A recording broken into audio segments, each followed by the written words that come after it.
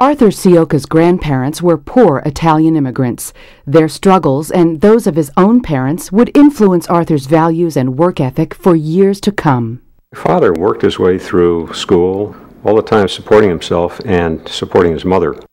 He was a very dedicated, almost public servant, on call 7 days a week, 24 hours a day. He set high standards for himself, for all the rest of us as well.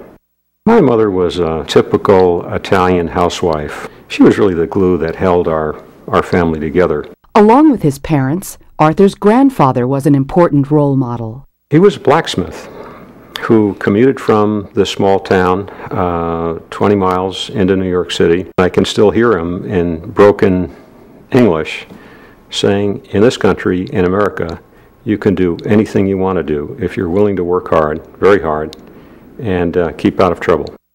Arthur worked his way through high school and then college at Holy Cross, doing a variety of jobs: cleaning, painting, clerking in a bank, and heavy construction. While on a midshipman's cruise his junior year in college, Art sailed beneath the Golden Gate Bridge into San Francisco. It was a moment that would change his life. I will never forget standing at attention on the deck of this carrier, thinking to myself what an extraordinary place San Francisco was. I made up my mind that I wanted to live here.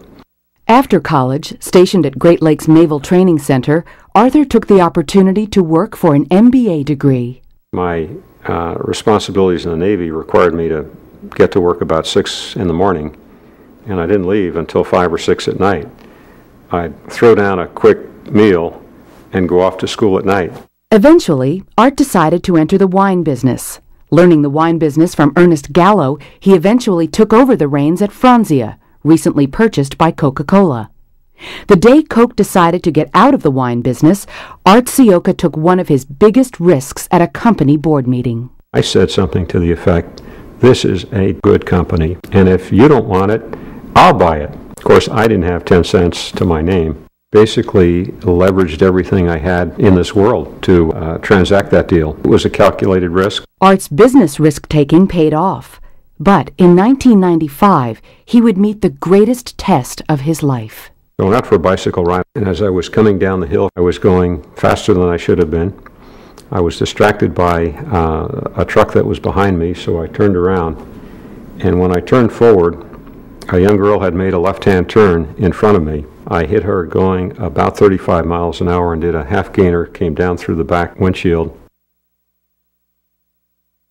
I learned after the fact that I had less than 50-50 chance of making it. I think the thing that I learned the most from it was that when I realized that I might not have made it, I realized how many things I would have left undone.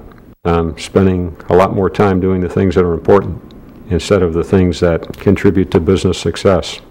When I met Art, he had leveraged everything he owned for a dream. He said to me, I don't have a whole lot to offer you, but I'll either be really successful or I may not be successful. Something in my heart told me that he would do it, and I wanted to take the ride. My grandfather was right.